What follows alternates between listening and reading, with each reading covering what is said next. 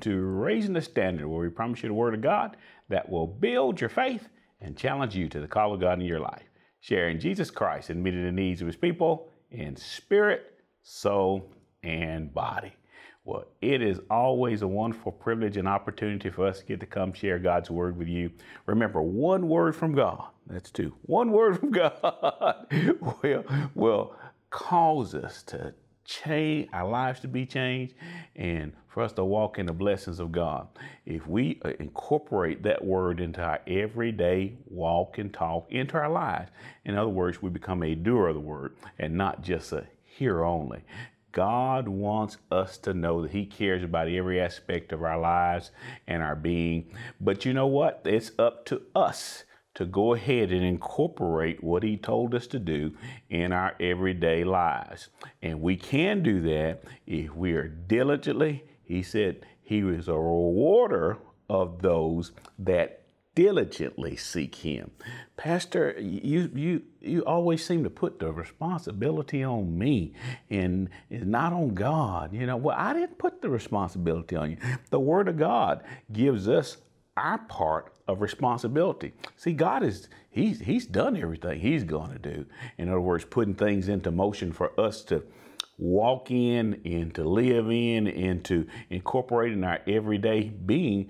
But our part is the decisions that we make will determine the blessing that we walk in. I like that. I don't know if I said it like that before. The decisions that we make will determine the blessings that we walk in. So that will also determine the inadequacies that we can walk into.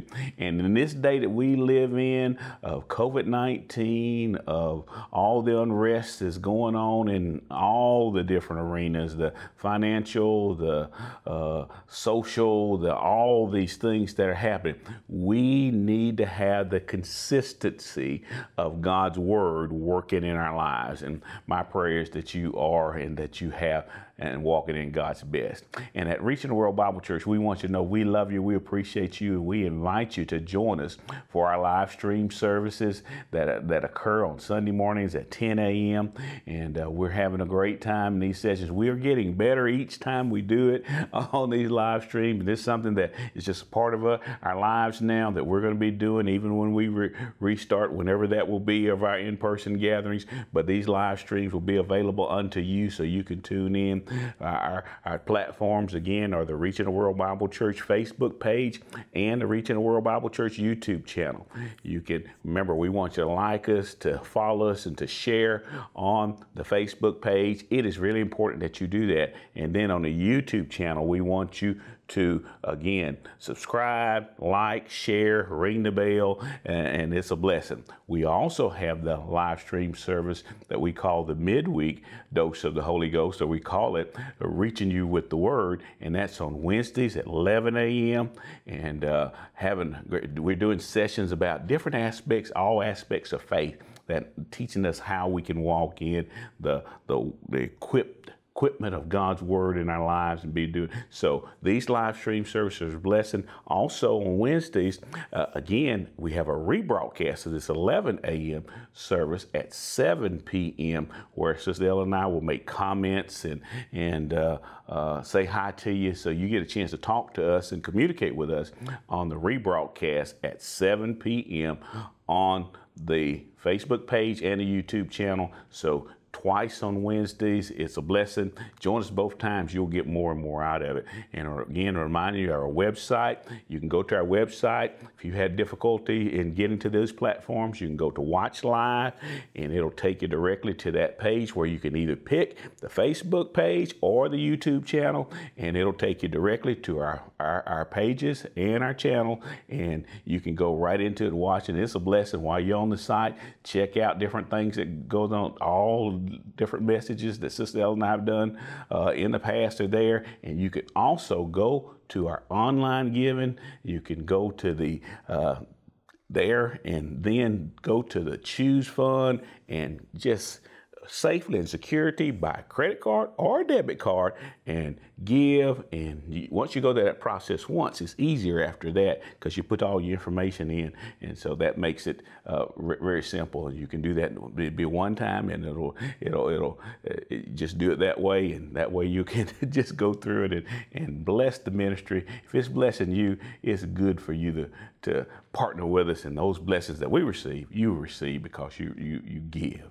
Well, today we want to embark upon a different aspect of teaching that we've done in times past, but we want to go back because, again, in the days that we're living in today, we need to know how to pray, and we need to know what about this is prayer a consistent thing? Is God hearing me, or is He not hearing me? What should I do? What should I not do? Well, Pastor, what did you entitle it today?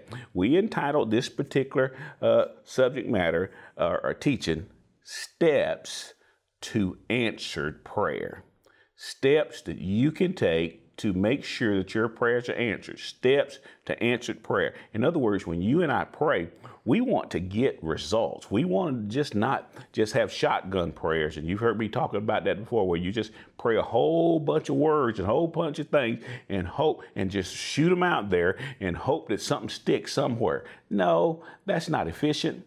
That's not God. He has specific methods and principles that He wants us to go by in our communication with Him. And you know what? That's what prayer is. Prayer is a communication with God, to where it is, and you heard me say this before if you've been watching the broadcast for a while, prayer is not a monologue. Mono means one. And a lot of folks, when they pray, it is just a monologue. It's just them hearing themselves pray. Prayer is not that, or it shouldn't be that. Prayer is a dialogue. Dio means two.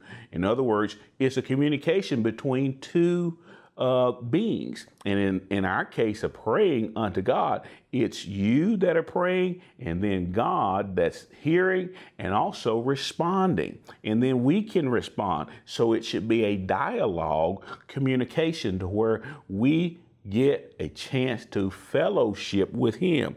You see, by faith, we reach out to claim what we need, and we thereby create the reality of what we need in our life. And we do that through the avenue, or with the avenue of prayer. By faith, you ought to pray. When we pray, we ought to pray in faith. In other words, believing that we will receive what God would have us. Well, Pastor, you talked about steps to answered prayer. You sound like there's particular steps that the Bible gives us to accomplish this prayer life. Well, the Bible does give us steps.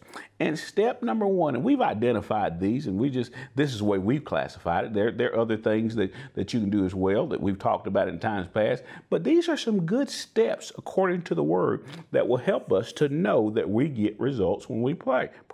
Well, what is the first step, Pastor? Well, step number one, Pastor Henry, amen, is decide what you want from God.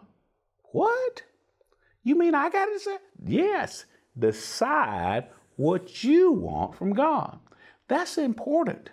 It's important for you to make a decision of what you want from God, and be specific and be consistent. And knowing what well, Pastor, how can I know? Well, first of all, you need to find scripture that gives you the avenue of knowing that it's yours and that you can have what the Bible says. But you got to decide. You have to make a decision yourself. And then once you decide, and it's scriptural, according to God's word, you stick to it. Decisions are vitally important. Choices that you and I make will cause us to walk in blessing or not. And we made that statement before. Well, Pastor, give me some word. Give me some scripture. What does the Bible actually say? Well, one of the things that shows us about the consistency aspect of it comes from the book of James. James chapter 1, good place to start, verse number 6. James 1, verse 6 says this, but let him or her, ask in faith. Essential for you to be in faith, trusting, believing God to receive. Nothing wavering. In other words, on point, not indecisive, nothing wavering when you ask. For he that wavereth or is wishy-washy is like a wave of the sea driven with the wind and tossed. You know, when the wind blows, it'll push you whichever direction it's going. God says our prayer life should be not like that. Again, for he or she that wavereth is like a wave of the sea driven with the wind and tossed. The next verse in verse 7 says this, for let not that man think he shall receive anything of the Lord. What man? The man that wavereth. And when we say man, that's a generic term that's inclusive of male and female, a child of God, a man of God, the human, which is male or female. Again, for if we wavereth, or if we're undecided, if we're not specific, if we're not consistent, he says that this in verse 8, a double-minded man is unstable in all his ways. In other words, if you've got 2, 3, 4, 5, 6 different thoughts, you're being pushed to and fro by what so-and-so said, and somebody else said something opposite, and you think it might be this or it could be this. You're not stable. You're, as the scripture says, double-minded. And that verse again says, a double-minded man is unstable, not just in his prayer life, but in all his ways. When you're double-minded, you don't have consistency. And that's going to lead you to problems because you're not going to be doing things the same way you need to do them every time you do them. And you know, consistency is so important for us to walk in our prayer life, but also in our everyday Christian walk with God. On our jobs, we need to be consistent. In our friendships, we ought to be consistent. In our relationships, especially, we should be consistently believing and wanting the very best for each other. You see, these scriptures show us the importance of decisiveness. Being decisive, being specific, being true to what God's word has said to us, and then carrying it out in our everyday walk. James said, if a man wavers, if he cannot make up his mind, he is unstable in all his ways, and he cannot then expect to receive anything from the Lord. You know, I don't want that said about me. I don't want that happening in my life, and I don't want it happening in yours. And it doesn't have to if we apply the Word of God to our life on a decisive, consistent basis, and we become a doer of the Word, consistently, diligently seeking Him. Then instead of not receiving anything, we'll receive everything that God entitled us to, that He gave us. You know, one person said he was praying just to be praying. Now, let me tell you something. It's good to pray, but if you're praying just to be praying, you're wasting your time. Oh, Brother Henry, no, something might stick. Well, you're correct. Something might stick, but how can you have confidence in that? If you can't have confidence in it, you can't have faith in it. So if you're not walking in faith, if you're not praying in faith or doing whatever you're doing in faith, God is not going to respond to you because, hey, to please God, we must be in faith. Faith, walking in faith, is how we please Him, the scripture says. So if we're inconsistent, if we're unstable, if we're not decisive, we're not walking in faith, therefore, we're not pleasing God. I want to please God. And you know what? I believe you do too. You would be watching this program if you didn't want to find out more or the better way or the best way that you can please God by doing the word. And God will help us to do that, but we have to be decisive. We have to know that God's word will work for us if we allow God to work the word in our lives. If you went to a grocery store and just pushed your cart up and down every aisle without buying anything, people would think something was wrong with you. And you know what? Something probably would be wrong with you if you just did that and you didn't buy anything. You just went and pushed your buggy around aisle. That's right. Maybe did it for an hour and then pushed the buggy in there. Folks start watching and then you left and they said, something strange about that character. And yeah, why? Indecision, indecisiveness. You wouldn't have gotten anything that you needed. You wouldn't even have achieved or gotten anything that you desired because you just were not decisive about going ahead, picking up what you need, putting it in your grocery cart, and then going and pay for it and taking it home and using it.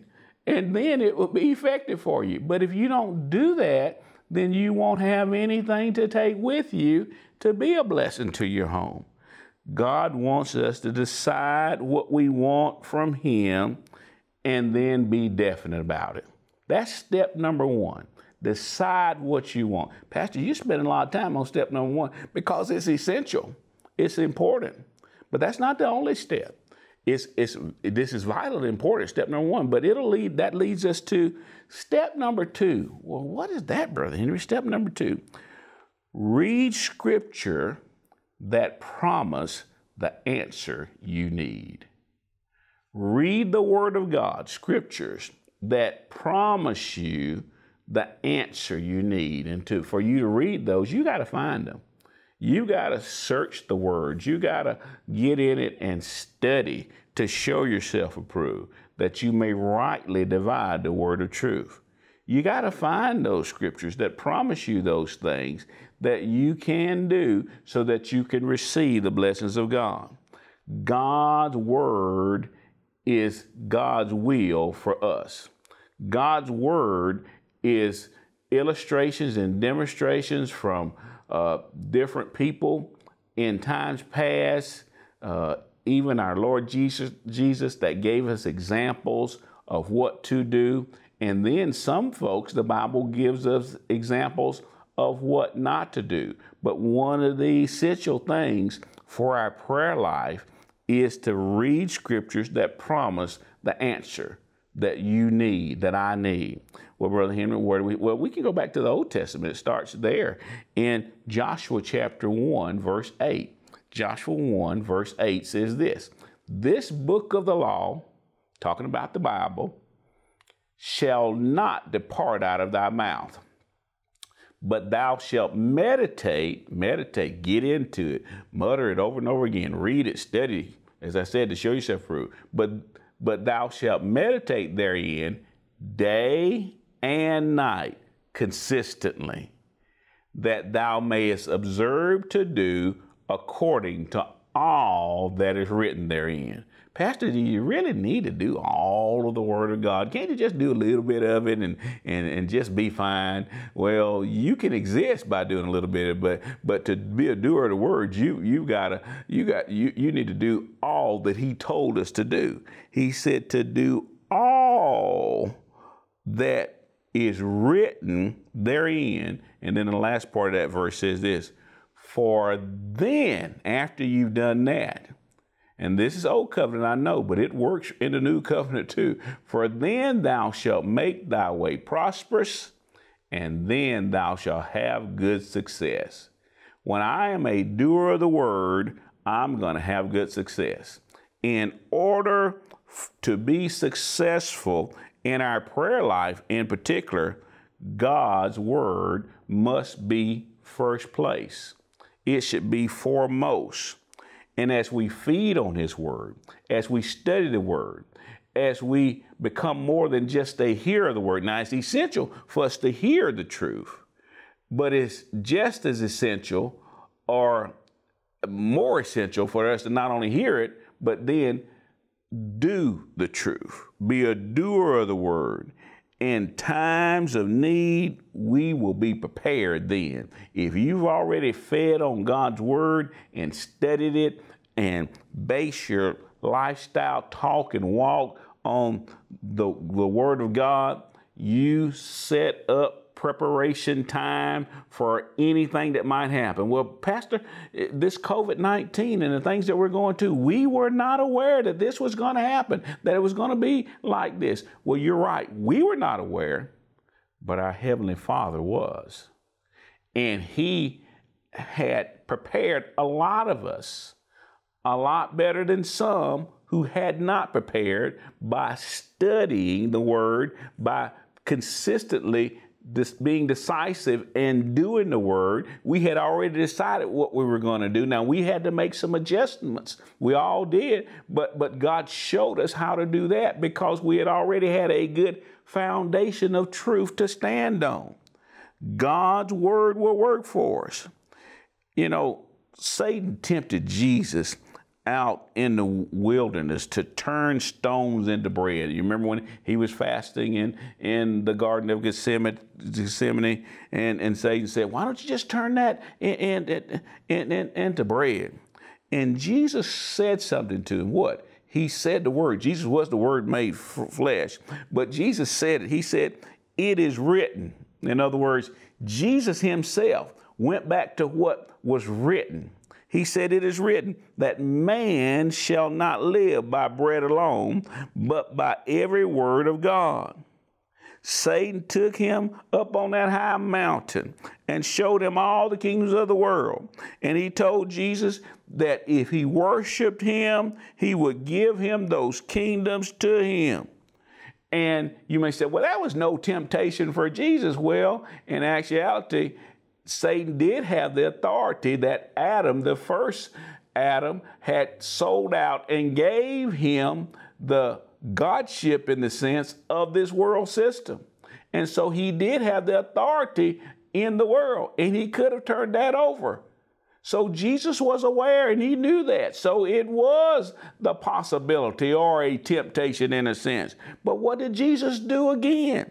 Jesus answered him the same way he did the first time he tried to tempt him. He says, it is written, thou shalt worship the Lord thy God, and him only shall thou serve. Satan took Jesus to those places again and again. Jesus told him it was written. He told Jesus to cast himself off of there, and those angels, that if he did that, Jesus said, again, answered with the word in Luke 4. And that's what I've been going over, Luke 4, 3 through 12. Let's just look at it a little bit. He said, and the devil said unto him, if thou be the Son of God, command this stone that it be made bread. And Jesus answered him, saying, it is written, that man shall not live by bread alone, but by every word of God. When you and I have the word of God, that's what we should live by. But the devil didn't stop, and he won't stop with you. And the devil, taking him up into that high mountain, as we described already, showed unto him all the kingdoms of the world in a moment of time. Verse 6 said, and the devil said unto him, all this power will I give thee, and the glory of him, for that is delivered unto me, and to whomsoever I will give it. He said, I got authority to do it, and he did. He said, if thou therefore will worship me, all shall be thine. But notice what Jesus did. Verse 8 and what I said. And Jesus answered and said unto him, get thee behind me, Satan. You know what? That's an example for you and I. We need to tell the devil to get behind us. For it is written, knowing what the word says. Finding scriptures and giving you the promise, thou shalt worship the Lord thy God, and him only shall thou serve.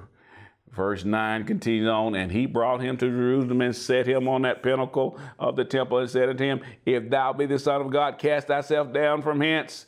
Verse 10 says, for it is written, he shall give his angels charge over thee to keep thee. Satan tried to use the word on Jesus. He knew a little bit of the word too. He tried to trick him. But hey, Jesus was not ignorant of his devices. And Satan can say, and in their hands they shall bear thee up, lest at any time thou dash thy foot against a stone. Satan used the word, but he was twisting it. Then verse 12, and Jesus answered and said unto him, thou shalt not tempt the Lord thy God. Satan, you know better. He knew better, but he was trying to trick him. Jesus used that same weapon that he's made available for you and I to use. We can use the word of God and say, it is written. If the scripture are firmly implanted in our hearts, we are prepared for any attack of the devil. And the devil is going to attack. In the matter of guidance, search the scripture. God, and see what God has to say about whatever that situation is. His word plainly shows us his will. If the scripture don't promise us what we may be seeking, we don't have any business praying for it. What'd you say? If the scripture doesn't promise you what you're seeking, don't pray for it. We should not want anything that the word of God says we shouldn't have. Well, Pastor, some things are good. Some things feel good. Some things seem to be good. Some things do. But shouldn't be moved by our feelings only. We should be moved by the word of God. And this time we're going to cut off right here. Romans 10:17 says this. So then faith comes by hearing, and hearing by the word of God. Faith will come when you hear the truth. And when you hear God's word, that is the truth. And when you hear the word, the truth, then you're going to walk in the blessings of it. At Reaching World Bible Church, we want you to hear the truth over and over again. We invite you to those live stream services. Again, on Sunday mornings, 10 a.m., Facebook page and YouTube channel. And today at 11 a.m., you can join us for that live stream, Reaching You with the Word on Facebook, YouTube channel. The word will go out and it will never return void. In other words, something will happen. Something's occur. When you hear the word and you become a doer of the word, you'll walk in the blessings of God's word. Join us for these live streams. Remember that rebroadcast of that 11 a.m. service will occur at 7 p.m. on tonight, Wednesday nights, where Sister Ella and I will comment about what we talked about. Say hi to you because we love you. We say hello to our Reaching World Bible Church family and friends. Continue to join us on these broadcasts. My prayer is, and our prayer is, that you're being blessed every time. And remember, feed your faith and starve your doubts to death. When we see our time slipped away from us, we'll see you the next time. God bless you.